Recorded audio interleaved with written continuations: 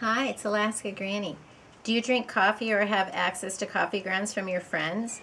Well, did you know that coffee is a natural fertilizer?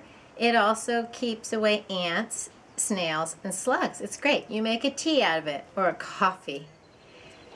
You take 1/4 cup of used coffee grounds, cooled of course, per 1 gallon of room temperature water, or your outdoor temperature. And you put it in and you stir it around together, and then you've made a nice fertilizing fluid. And now you just pour it into your plants and around your house, and it'll help your bushes, your flowers to grow, and it'll keep away and repel ants, slugs, and snails. So try this and see if it doesn't help make your yard prettier and your house less buggy. If you have access to coffee grounds, you have a fertilizer and an insecticide or bug repellent. So try this and see if it works for you.